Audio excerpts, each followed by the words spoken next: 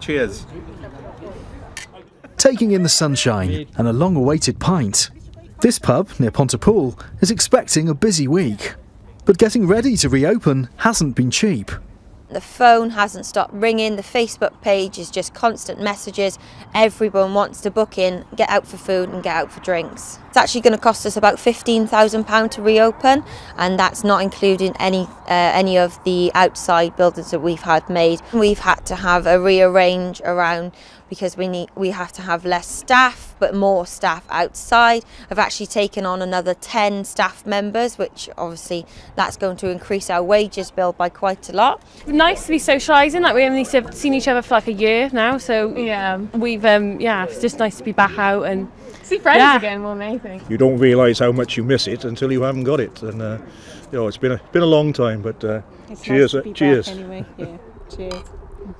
Well, whether it's over a pint or a panini, many people up and down the country will be enjoying this chance to catch up with friends outside again. We're certainly lucky with the weather this week, but many in the sector will also be hoping it's not too long before they're able to do this inside too. At this pub in Swansea, staff furloughed for months say they're glad to be back. First day, just in the kitchen, doing lots of preparation, getting ready. Strange, very strange, but happy to be back. I hope it goes from strength to strength.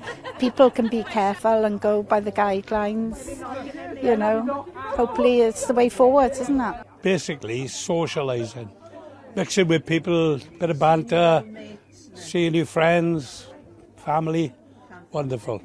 It's not so much a drink really, it's just company around the village, and the weather's been so nice. Take a seat just in the middle there for me.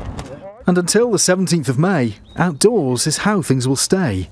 When indoor reopening can happen will be the decision of the next Welsh Government. But as case rates continue to fall, the hope of greater reopening will grow.